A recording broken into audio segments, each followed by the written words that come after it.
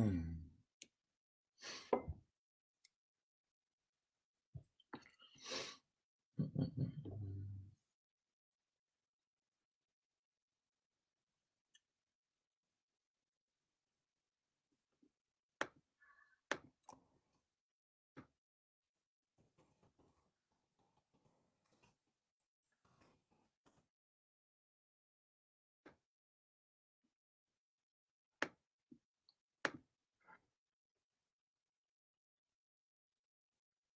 Veronica, can you hear me clearly?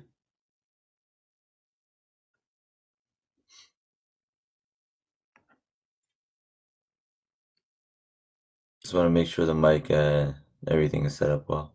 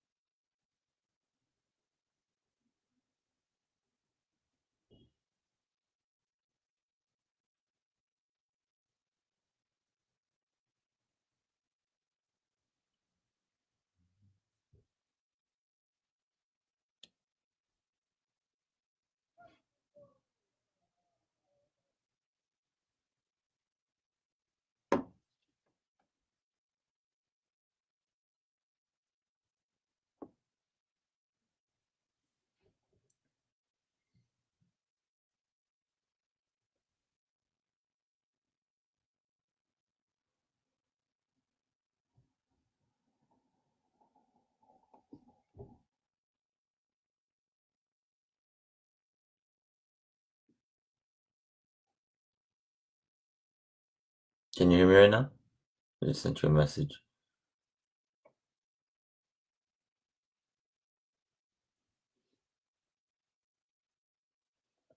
Okay, perfect.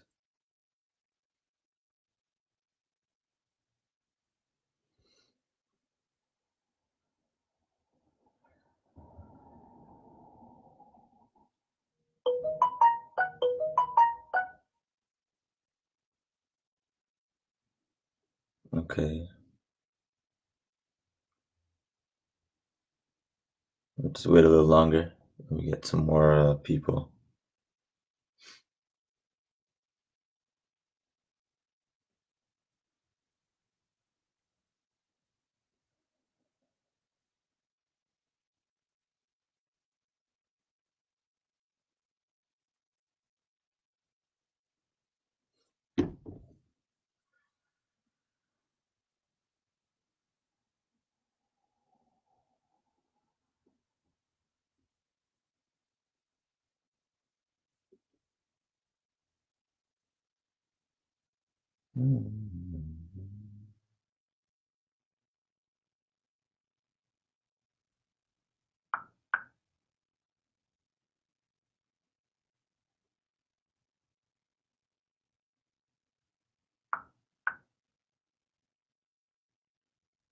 All right, we've got more viewers.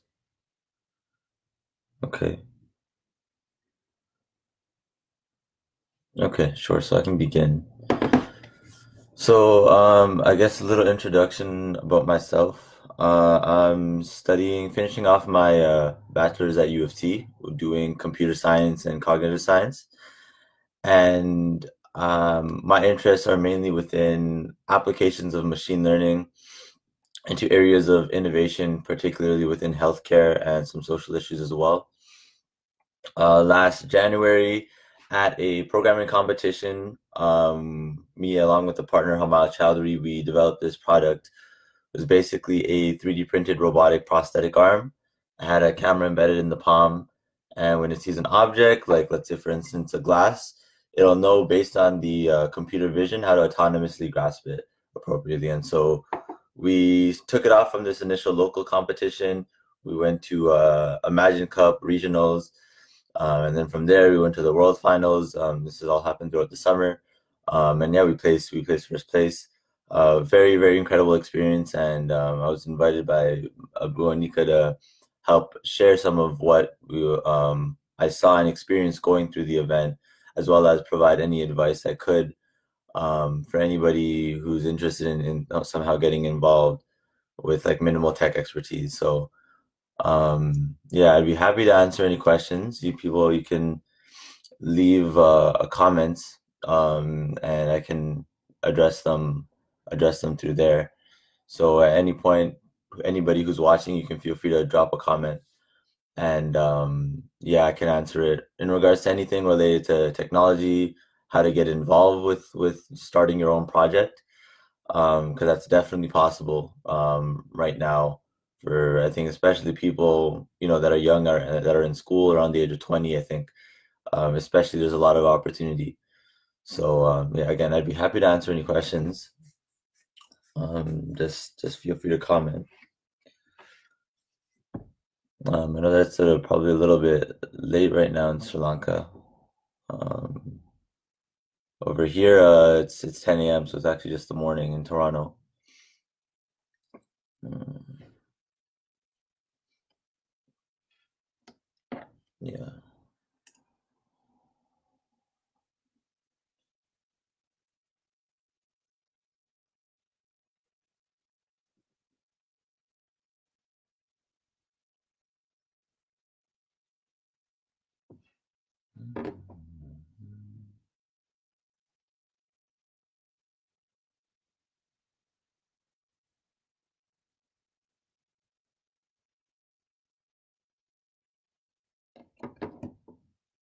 Yeah, Sabu and Nika, you can start us off if you'd like.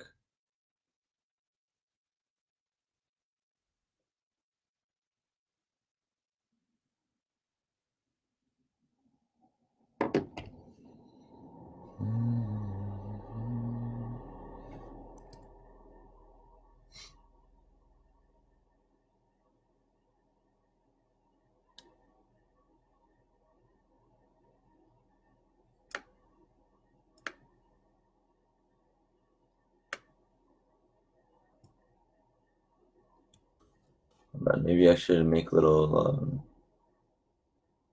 post underneath the video.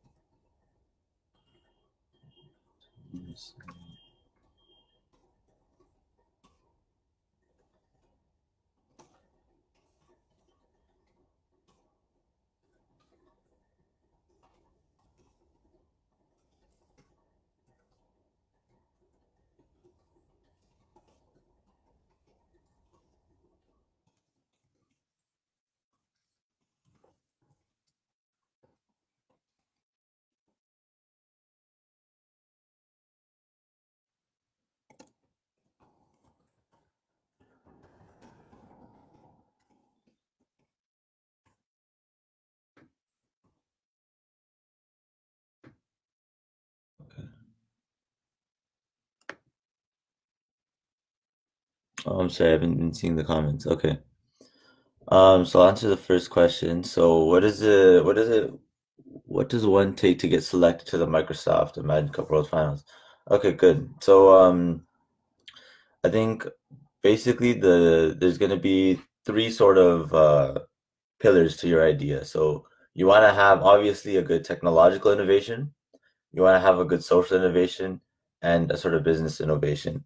So when you're thinking about your project, you want to think along those three things. So obviously the innovation needs to be technically competent. So we can walk through this with the example of SmartArm, where we have this arm that uses computer vision technology some cloud computing through like an onboard Raspberry Pi, and it's leveraging all this interesting technology. So of course, there's a big innovation in that aspect. But that alone wasn't enough to get selected into the Imagine Cup World Finals. What you needed was some sort of social kind of innovation too. So another big thing that's presented was the fact that it was much more affordable by amputees to access an appropriate prosthetic. And so there's kind of a social innovation in the sense that now it's giving, the idea is that it's going to be giving access to many more amputees to a sort of functional prosthetic. The business innovation as well is on the fact that because we're kind of leveraging this cloud computing aspect of it, people are going to have access to this cloud of data to help tune, the computer vision to the actual grasping. So it kind of runs on a subscription model where, a user would pay a small monthly fee and they'd be able to take advantage of the services associated to the arm. And so when you're thinking of an idea, again, it's still early on, so don't get scared off. But when you're getting close to the date, you want to start thinking about how can I actually also turn this into like a business model where this is going to actually help people and they're going to want to buy the product in order to help them. So make sure you're thinking along those three things, and you'll have a better idea. And again, if anybody has some ideas, you can message me and I can do my best to tell you what I think. But again, just make sure you hit those three axes. It's actually on the website, and I can post a link afterwards. They actually lay it out very clearly exactly what you need to apply and get selected for Imagine Cup. So again, feel free. I didn't even, when we were going through the whole application process, I really didn't think we would, I wasn't sure that we would get in because I didn't know what the competition was like, if people had better kind of, better technology, the social and the business. But I would just 100% recommend people to just try it out. Because you never know, you'll get in, you don't know how far you'll take it. Maybe you'll win the next one too. So I definitely recommend people to apply. So that was a good question. Okay, what sort of things you recommend? So this is from Malindu Warapitia. What sort of things you recommend to someone who is getting started on AI machine learning, learning materials, tools, languages? Sure. So Melinda, again, you can feel free to elaborate a little bit more and tell me if I'm answering the question the best that you want me to. I think for us, for instance, so we started this project after, I had only been programming for like a sort of year, and I hadn't actually, I don't believe I had done specifically AI machine learning. Although it depends on what level you're talking about. So just to get started, I would definitely recommend, I think, using some of those API that are out there. So by API, I mean the software that some of these big companies put out there. So Microsoft, they have their software associated to the computer vision stuff where they actually do, you're kind of just like taking snippets of their code, which they have online, and you're making calls to their servers so that you can use their actual computing power and leverage that on the results onto your computer. So that way you're not actually going deeply in depth to having to learn everything associated with machine learning, but it gives you an initial idea of what you can start to do with it. And so this was really important for us because, again, I didn't come from an AI background necessarily. And so just using that, it helped a lot. So again, if you need specific resources, I can comment you to some of the ones that Microsoft has available on their website. But that would be a start. The other thing, language-wise specifically, Python has libraries that kind of facilitate the whole machine learning classifier stage. So I would definitely recommend looking into that. You'll be managing a lot of data frames in Python too. So yeah. If you want to get more specific, again, feel free to ask a question.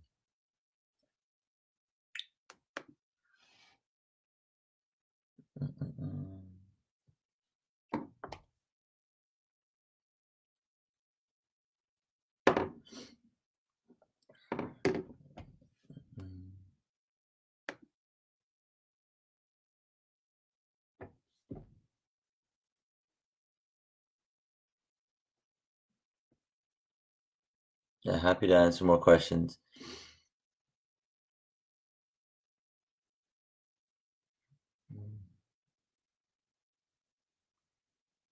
But you really, I think, just don't want to be kind of scared off when you're doing AI or machine learning, because it's talked about a lot right now, and I think you just want to make sure that you can start to be able to first see what you're able to do with it, and then you get an idea of is this something that you'll enjoy learning the materials for, developing the skill sets to make use of the tools. You want to use these APIs first. That's what I think works well, and then you can start diving into the specifics of it, of like pre-processing databases and then applying an algorithm to that. But start off, using some of the high-level machine learning API, and and and yeah, you'll that'll be a great way to get your foot in to the door initially.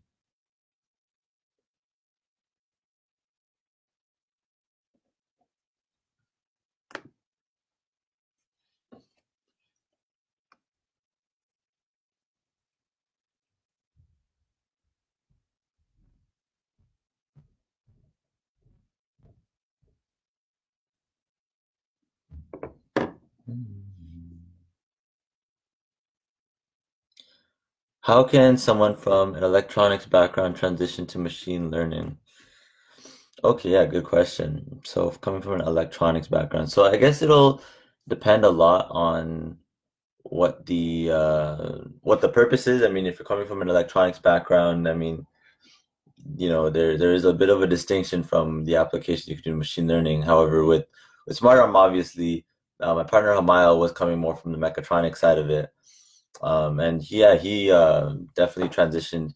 But, well, like more so applying the machine learning to the electronic stuff, which was interesting. Um, Maybe specifically, I would recommend, depending on where your background is, you want to start to first see, well, where is machine learning going to be important when you're applying it to electronics? So in our case, because we were dealing with classifying grip movements, it involved actually, on the Raspberry Pi that we were using that was connected to all of these motors, we needed to actually make sure that the machine learning was connected to the motor usage so that the arm would move in accordance to what was classified.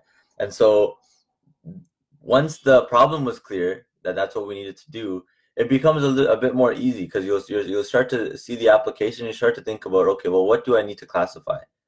And so once you start to do that, then you start to think about what electronic piece do I need to provide input to in order for the classification to be expressed in the idea. So that's one way I'd recommend. Going from electronics to machine learning, you need to see the connection between the two first. And okay, Melinda, we got a follow up from you. As a Sri Lankan, I know that there are thousands of engineer graduates per year within Sri Lanka. I believe most importantly, innovative ideas are lacking. What can they do to improve on this? Okay, yeah. That is a big problem because it does seem like there's a big saturation of people with the same skill set, but not being able to apply this into different areas. I think a big thing and I don't know how the situation specifically is with Sri Lanka, but it is to, I think, take advantage of some of these competitions will help you get your feet off of the ground and start to think about where innovation will be possible. Because right now, I'm not sure how the ecosystem is as much in Sri Lanka, but for instance, Microsoft's competition provides a good way for people being raised in Sri Lanka to make some sort of crazy idea and then start to take it far. So I'd recommend exploring some of the competitions that are available and starting to get your feet off the ground there. Your main thing is you want to find a problem that can be solved in an interesting way through technology that has those components of the technological, social, and business innovation, so that when you go about doing your project, I think it'll actually help so that the innovation could possibly spread more. Because again, you don't just want a ton of engineers just working, for these companies. It might be a good idea to present some more opportunities, and so a lot of this would mean exploring more of the startup and entrepreneurial space. But again, I don't know what the factors are looking like within Sri Lanka for that. Um, but yeah, like where I'm just curious with Sri Lanka, where do the is there much of a startup ecosystem? So this may be more of a question for for you guys that I'm curious about. But how have you seen other people get involved with wanting to do innovative ideas or get involved with making their own startup? What is that kind of like? Because I'm curious. Because again, I do think it's important if we have so many engineers. So I'm sure Sri Lanka there's a lot of the technical competency, but how is it being used? And I think this is the case with many countries.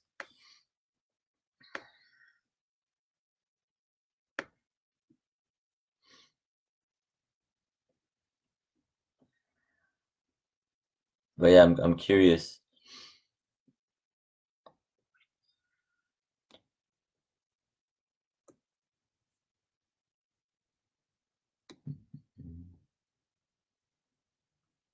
It's okay. That question.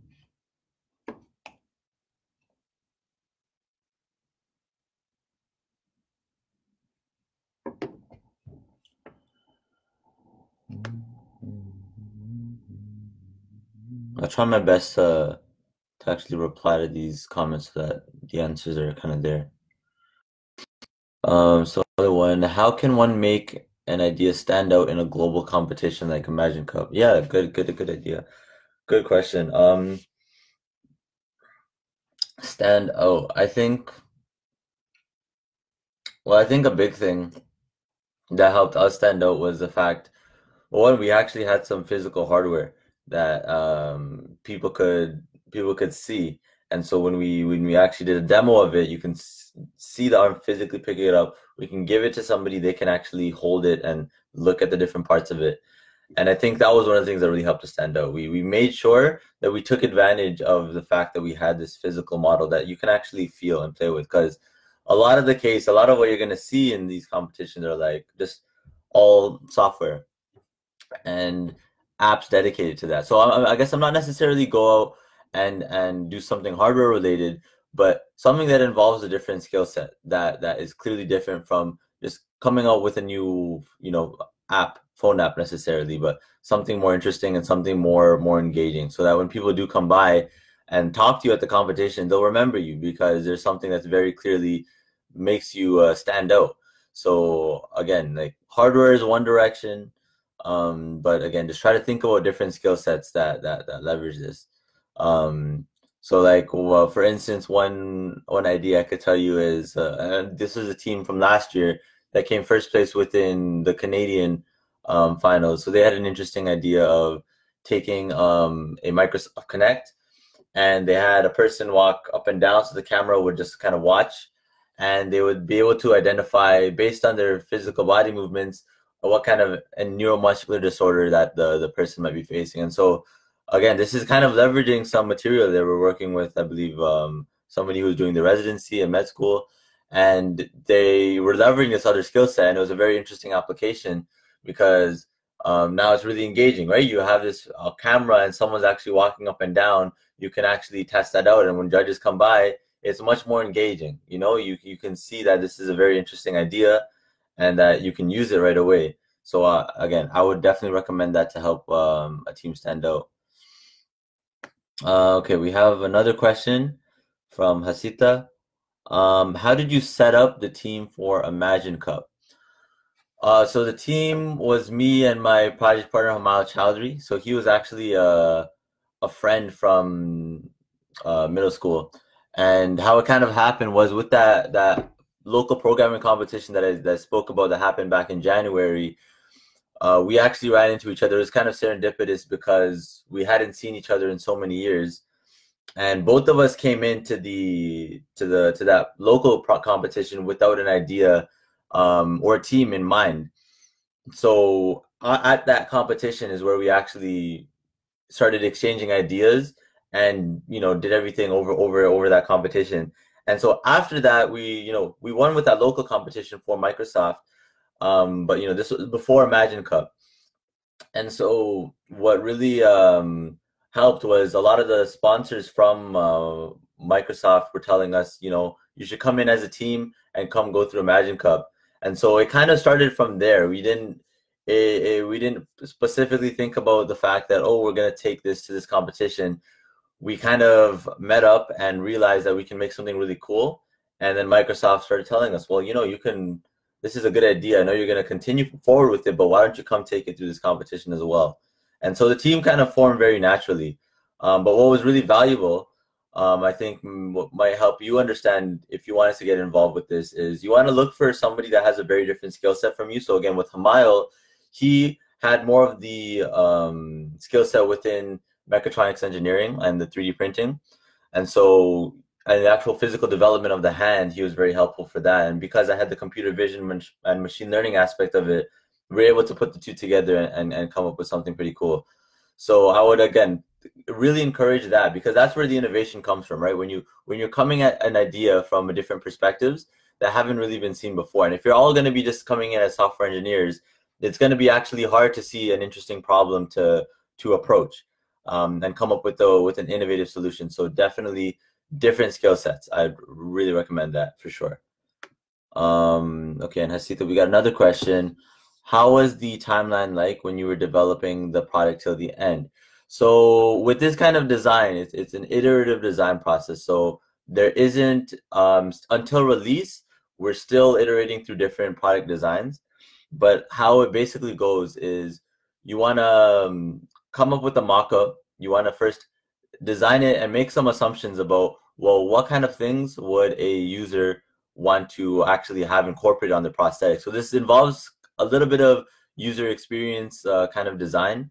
When you're going about any sort of kind of project, technical and otherwise, you really want to have it end user focused. So part of what we did, we made it at that hackathon, and then we were like, okay, what you kind of want to do is you want to validate it with customers. So you want to start thinking about the user, and you want to actually check in with them and see, is this development actually looking like what we want it to look like? Because again, this is for you. So what we did, we found a friend back in home in Toronto, and she was a congenital amputee. So she was born with with limb loss, and what she basically did, we went in, we had kind of like an interview with her. We had her hold the arm, try on the armband, and try to troubleshoot a little bit, and we got some initial feedback from her, and so we kind of used that to reincorporate into the design. So some of the things that we started to take into factor are things like the weight, for instance, because you don't realize these things as you're just kind of just developing it. You need to get input from the users. So we realized, okay, we need to maybe focus on material design that can help lower the weight of this. The other thing is, like, you want to think about battery life. So when somebody is actually walking around with this, you don't want it to die on them in the middle of the day, because it's going to be running this onboard Raspberry Pi computer onto the arm. And so when we're developing this, that's another thing that we started thinking about. Well, how is that going to work? So again, it's like an iterative process. So it's going to keep kind of changing and developing. And so yeah, like for instance, down the road, or one thing we're thinking of incorporating is there's going to be 2 cameras. So one kind of up here, one kind of here, so that we can better start to see, is this able to actually capture, do the computer vision stuff when it sees like this glass, for instance. Is it going to do a better job of actually sculpting, knowing exactly how to grasp it? So these things are going to change as we start to trial it, and see how more and more people respond to it as they use it. So yeah, I'm not sure if I got a little sidetracked. So how was the timeline?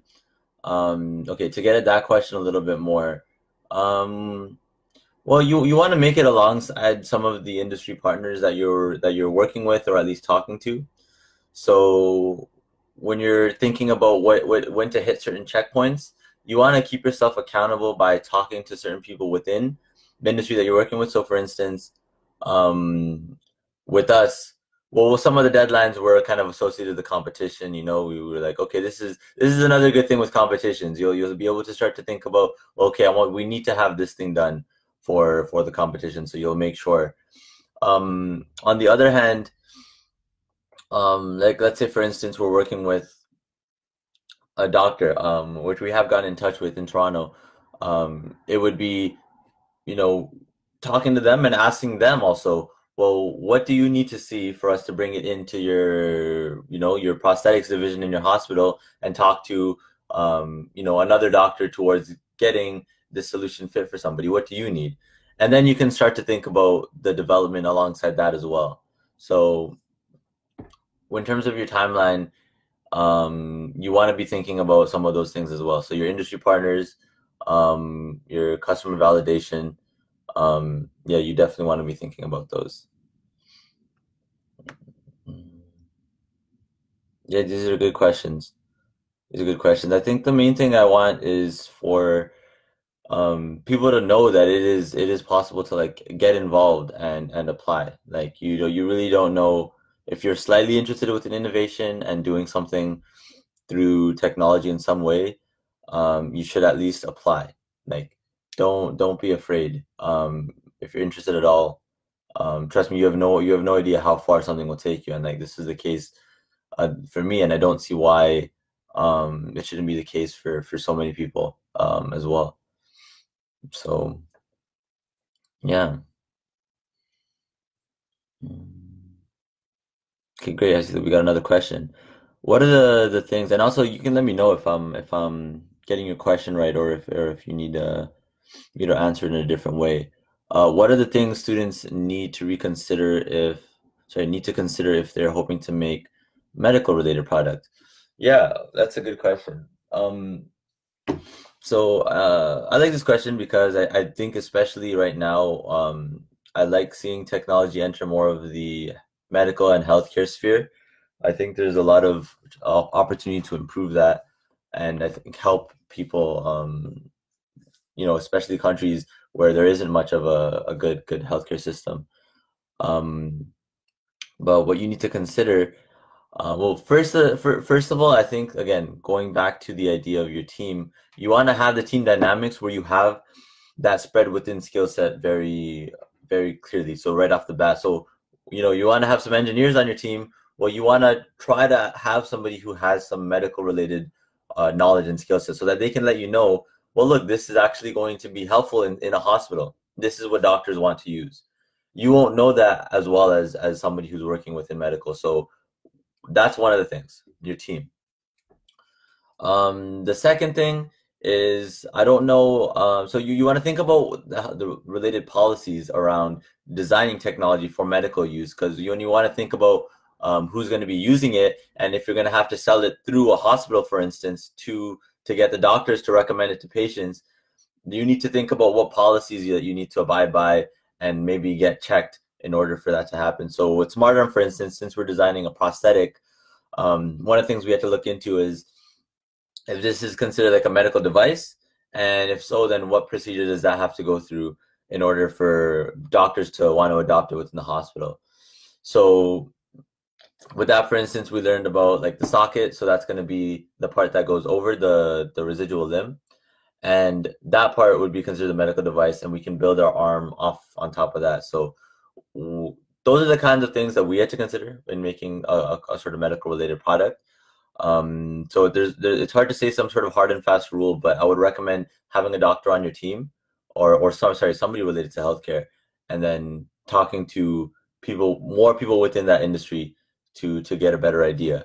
So again, always stay connected to the industry that you're wanting to provide some innovation in, or else you won't really know if it's a good direction or not. Thank you for the question. Feel free to elaborate some more. Buanika, what would be the rate of risk if undergraduates work on medical related projects, and how can they overcome these? The rate of risk of under risk. I don't know if they're. I mean, again, just make sure that you abide by the policies that are related to designing one of these products. Risk wise, yeah, I guess you'll want to see to make sure that you're not just trying to sell some project without actually realizing, well, you're going against a certain health law. So again, the biggest risk is just not realizing the policy and then going against that when trying to build your product or sell your product. So definitely that the risk would just be not realizing that you're breaking policy. So make sure in order to overcome that, again, make sure that you have a team where you can bring somebody on who has some perspective of the industry and will know that, okay, we're gonna have to get this checked. We're gonna go have to talk to this doctor, for instance, or we're gonna have to go have to pass this safety procedure in using this sort of device. So yeah, again, it's all about staying connected to your industry. So yeah, it all depends on the kind of idea. You need to with our case, it was kind of clear. Like we want to talk to like an occupational therapist or a doctor that actually assigns prosthetics to an amputee. So then we have an idea. But for different projects, it's going to be different things, different people that you're going to need to talk to.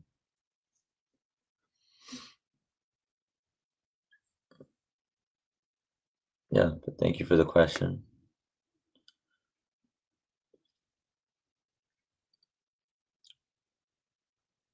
So I'm just wondering what kind of ideas actually do you end up seeing a lot of technology that's associated within medical related products in Sri Lanka?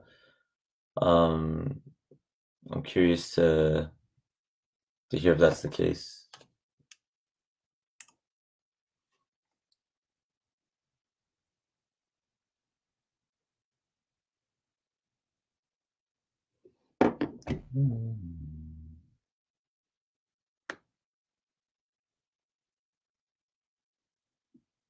Okay, this is another question. What were the mistakes and lessons learned along the way in Magic Cup? Mistakes and lessons. Okay, cool. Yeah, mistakes. I think,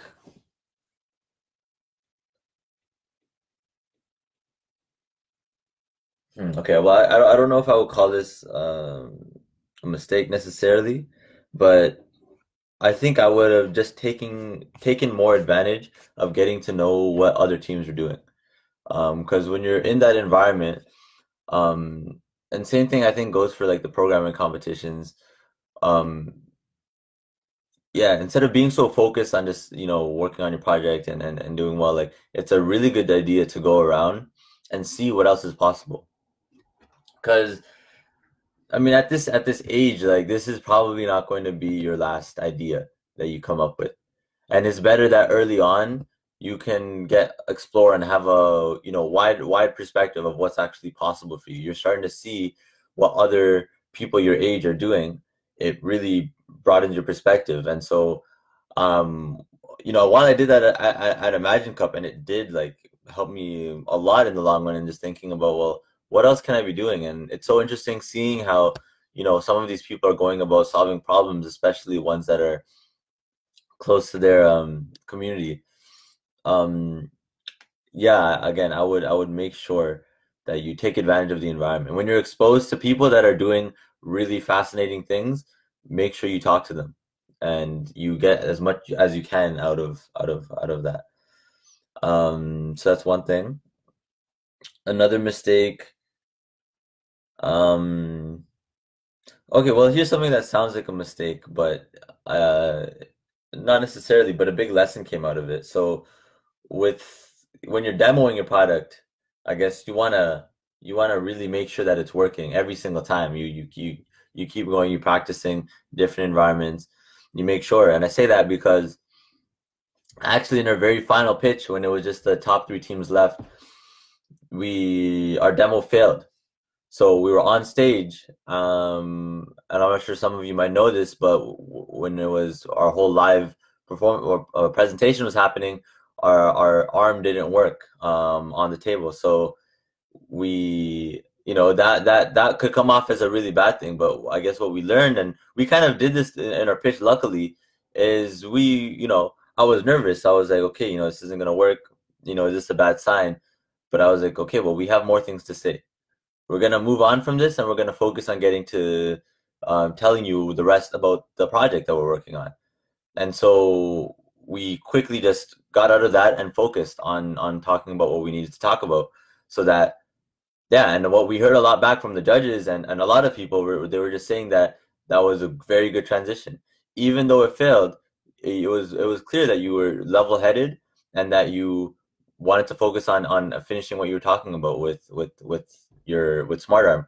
And so a big lesson learned is like there will be mistakes like this that are going to happen in your life. Like if you're getting into innovation and doing pitches on your projects and ideas, or even within a workplace, if you're working for a big company and you have to do a presentation, you know, you're supposed to show how this new feature that you just implemented is functional, and then it fails.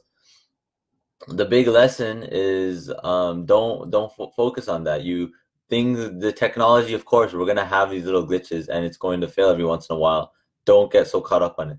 You just wanna keep moving forward, and they'll see people will be able to see by the fact that you're moving forward that this glitch, it wasn't a big deal. This mistake, it wasn't a big deal. That it'll work the next time, but right now you're focused on telling your idea. So that was another big thing that we learned. Yeah, I think those would be some of the two big takeaways from Imagine Cup. Maybe presenting too. So I can make a list of these. I'll make a list of this when I reply to your comment. But you might be nervous also if this is like not your if this is your first time maybe presenting, or pitching an idea that you have in front of a lot of people, because it can be personal, right? You come up with an interesting idea, and you're worried about what people will think. So when we're talking about it, you're a little bit shy, you're not very confident. That's something I learned early on in Imagine Cup, because originally I wasn't a big public speaker, but afterwards I think I really enjoy it now, because you want to focus on getting your ideas out there, and it's a very interesting process. And so like early on, you don't want to make the mistake of feeling too shy, thinking that your idea isn't good enough. That's a mistake. It's a mistake to just convince yourself that your idea isn't good enough. You want to start off really confident. You want to have your vision very clearly, that this is where I see the world in 20 years with my project. And you want to, I especially for these kinds of competitions, you want to be kind of have like a strong vision over what's possible. So yeah. So okay, just to recap, what did we just go over? Um, Take advantage of the environment you're in. Don't be afraid to fail. And what was the last point I just made? I just forgot. Okay, hopefully you caught on to that one. I just forgot. Um, yeah. So next question. Medical details are confidential. How can one get access to these confidential data when participating in global competitions? Yeah. So this is definitely another case. So I guess prior to participating in a big competition, if you want to get access to that data, you need to start working with people early on within the medical industry, so that you can start piloting your idea. So for instance, you go to the doctor, you tell them, I want to do this kind of machine learning analysis on this data set. Will you let me try it out? Or what's the procedure? How do I get access to analyzing this while I'm keeping confidentiality? So again, this comes back to talking to your industry partners early on. You have an idea, go reach out to the person that would be able to take it to the next step within your community, somebody who's in that industry. So that's one thing. The other thing is, well, of course, yeah, you're not always going to be able to get access to the data. So early on at this stage, like it's okay to show kind of just like a proof of concept, which would be showing that if you had the data, this is how the analyses would work. And so sometimes you can come up with a data set and just show people that this is how it would work. And that's again, this is in the early stages, right? You don't actually know yet, so which is why you're gonna have to go and validate it. But when it's at an early stage, it is okay to say like this is how it would hypothetically work, because you're just showing them that this is the concept.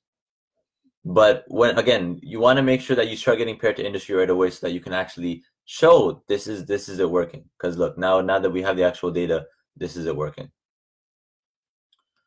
Okay. What made you decide to continue the product you built as a startup? So I think the big thing was seeing the business potential in it. So, sorry, excuse me. I think the big thing is the business potential. So while it's not, it was like, okay, a cool idea that we came up with. The big thing is that there's potential to actually start getting this and accessible to users all over.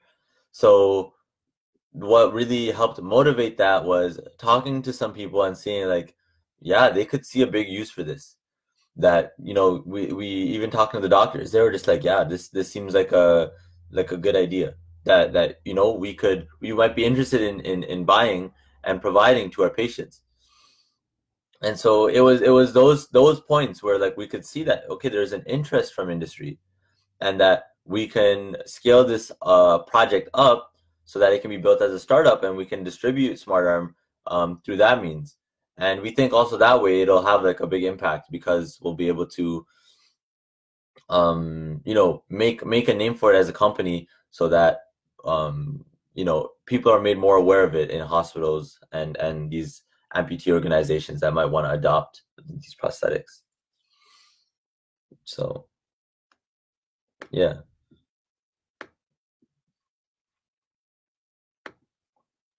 Yeah, thank you for the questions, Hazita. These are all really good questions.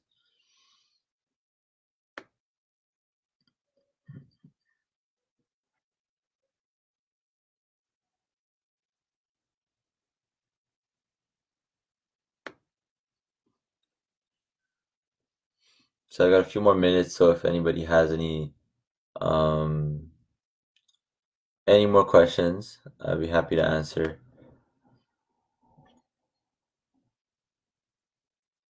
And I think it should be fine. Like if there are any questions later on, I think you can comment on the video afterwards. And then I can go back and message it.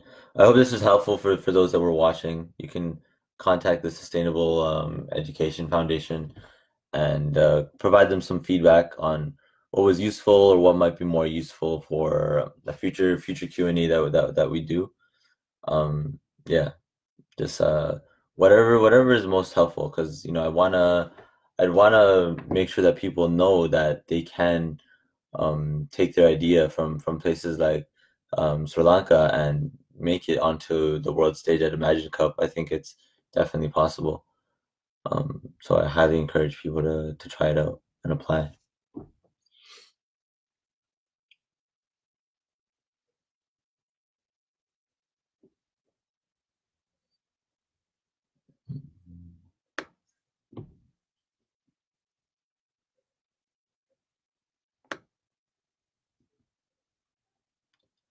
Will we see your product in the market within the next year?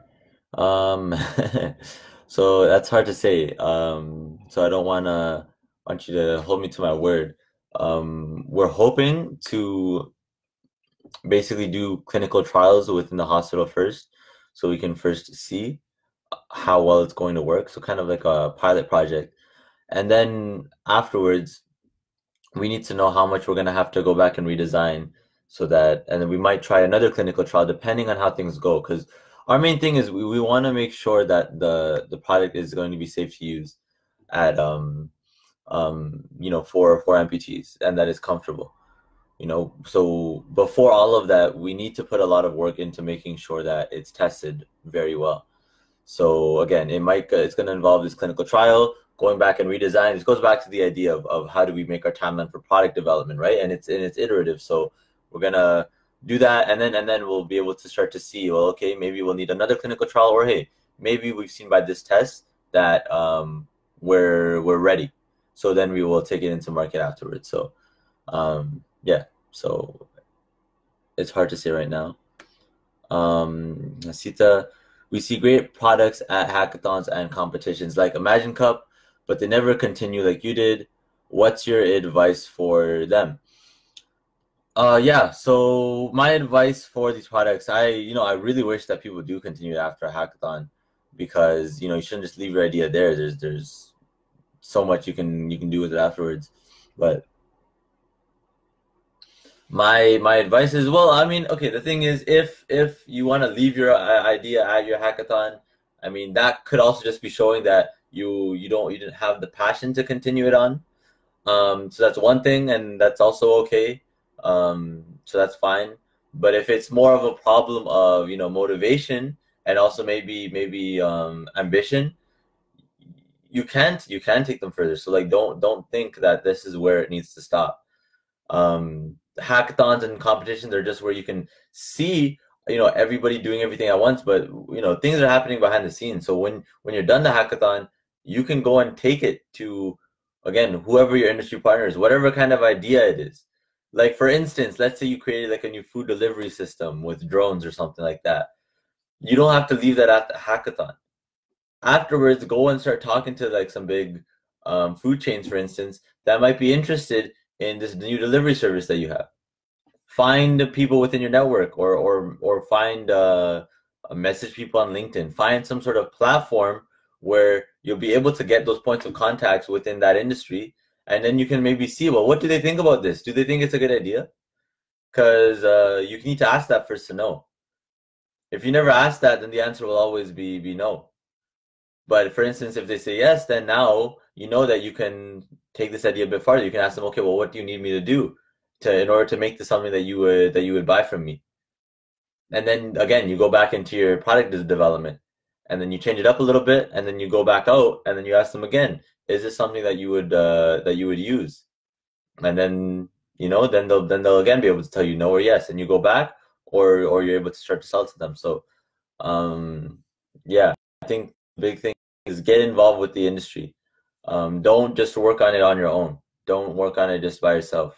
These ideas are not going to get big just by focusing so much on just you and your team. You need to go out and talk to different people within your networks. That's what I really recommend.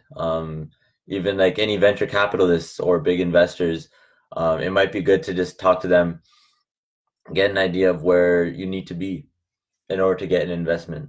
So yeah, that would be my big recommendation, big advice. At the moment, is your startup bootstrapped or funded? If funded, any advice on getting funds? So right now we're receiving grants from venture capitalists, and it's based on that funding that we're doing more of the iterative design. Luckily, at this early stage, the costs are really going to be more with 3D printing, and there are a lot of facilities that provide some of that access to those printers. So our costs right now have been relatively low. But if I were to give advice on getting funded, it goes back. You need to think about what a VC is looking for in you. So this kind of goes into like,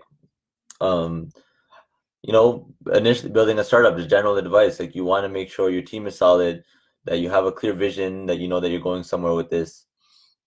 Because that's what the investors want to see. They want to see that you are committed to your idea. So when you're going in to talk to somebody about receiving money, that would be the big priority. Make sure your team is solid, that you both, or your whole team is just on the same page. Because that's more than anything, investors will actually invest in you as a team than your idea. Especially if you're at an early stage, because again, they don't have much to go off. They don't see how much revenue that you made over the last year because you're just starting. You're a startup, right? So at that stage, your team is everything, and your story about your idea is everything.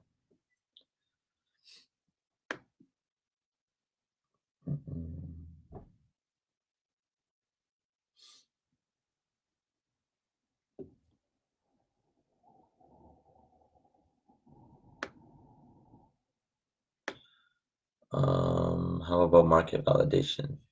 So Sean asks, how about market validation? I guess, are you asking, I guess in particularly just how you go about validating your idea within the market? Yeah, so market validation is a bit of a different step from customer validation. What you'll want to do is, this is the idea of talking to your industry partner, right? So for instance, with there's kind of like a discovery phase and then a validation phase. So same thing goes with customers. You want to discover who your customer is, make some assumptions, and then you want to do customer validation. The same thing applies in the market. So you're going to have your market discovery and then your market validation. So within your market discovery is when you're actually just having conversations with industry partners. So for instance, us talking to the doctor at that hospital in Toronto, that's our discovery. That's our discovery phase, because the hospital would be the ones that would be paying us to use a product. We're selling to them as an organization.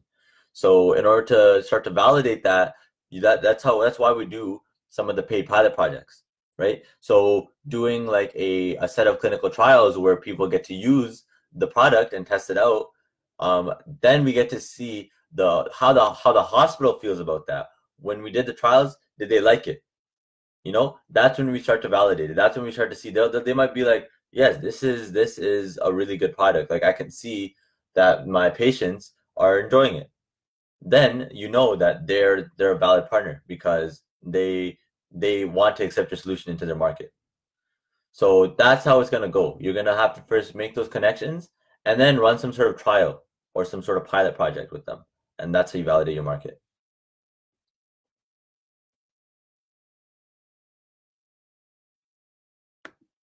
So yeah, good question, Sean.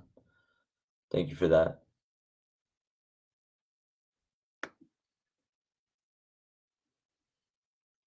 So yeah, I don't know how long I'm supposed to be on here. But if there's any last minute questions, I can answer you one more before I head out.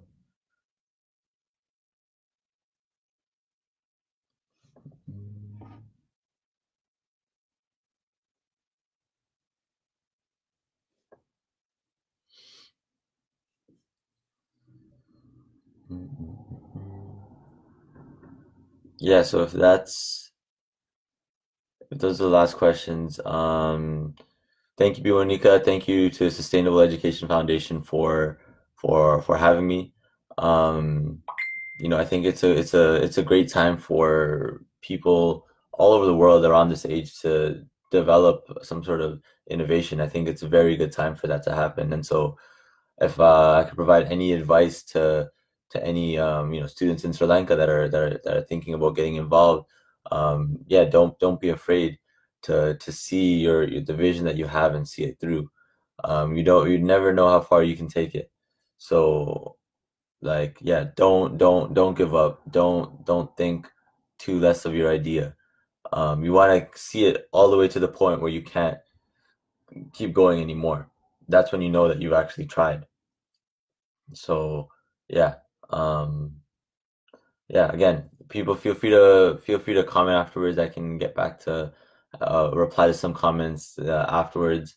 Um, and yeah, let Sustainable Education Foundation know if you found this talk helpful. But yeah, again, thank you for having me. I'm really happy to be here. Thank you, everybody. Take care.